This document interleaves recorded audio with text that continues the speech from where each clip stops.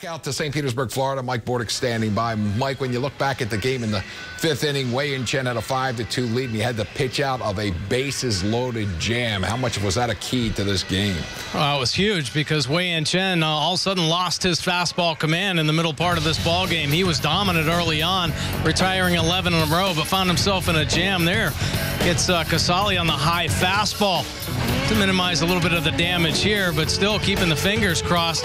Dots a fastball to Sosa Jr., one of his best fastballs of the game, especially a clutch situation.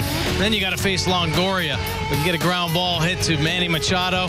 Might as well just make a right turn. Wei-Yin Chen, nice job getting out of that jam there. Take a look at his pitch arsenal, 69% fastballs. He was on the fastball early, and he stayed with it. Maybe a little too much as Longoria and Forsythe took him deep for back-to-back home runs as he tried to get back in the zone with the heater, and they took advantage of those mistakes.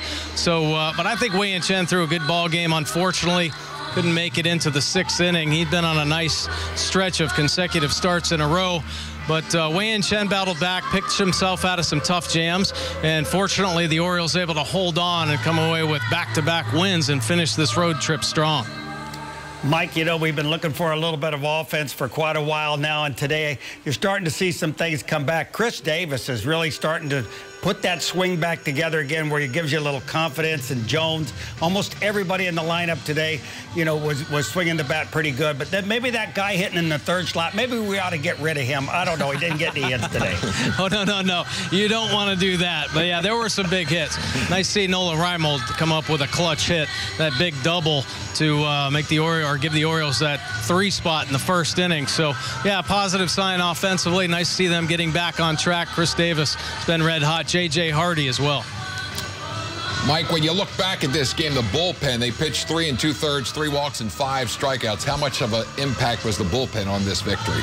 Well, the bullpen's been outstanding all year. I mean, unfortunate little setback there when Darren O'Day took the loss and Chris Tillman's start the first game of this series. But the bullpen, you can really hang your hat.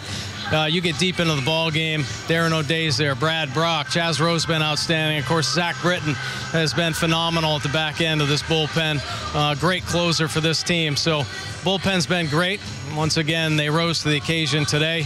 A lot of good things happening right now. There should be a better sense of optimism in the Orioles clubhouse as they go back home. It's going to be obviously a tough homestand taking on the Braves and the Tigers, but they play their best baseball there, and they're going to need to try to create some momentum as the next road trip they head off to the very tough West Coast.